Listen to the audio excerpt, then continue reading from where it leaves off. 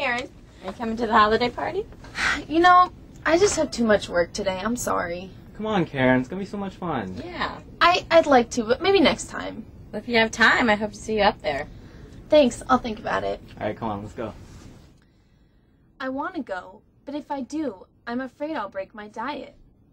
I can't stay away from those delicious desserts and all those sweet treats.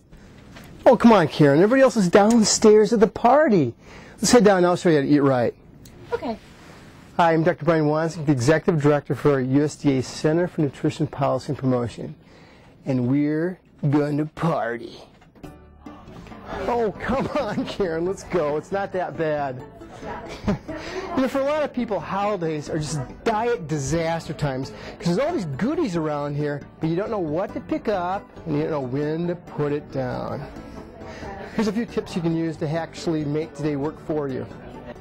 Look here. You can do what this guy's doing. Put only 2 items on your plate at any one time.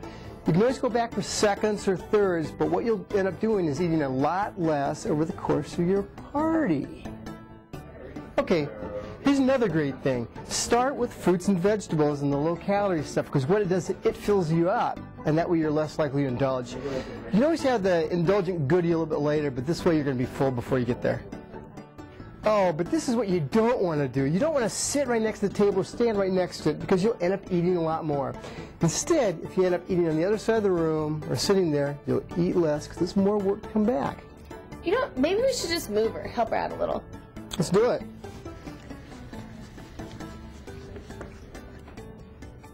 She'll thank us later.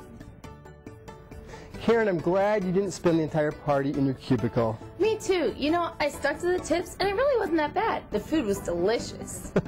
Remember, there's some very simple things you can do to eat a lot less at parties. Instead of filling up with foods you wish you hadn't eaten, aim for first filling up on a lot of vegetables and low-calorie dishes. Then, if you're still in the mood for more, indulge yourself. Remember, put only 2 items on your plate at a time. You can always go back, but what research shows is that you'll eat a lot less. Also, try to keep on the other side of the room from the table. If you really want more, you can have it, but you're going to have to walk a little farther.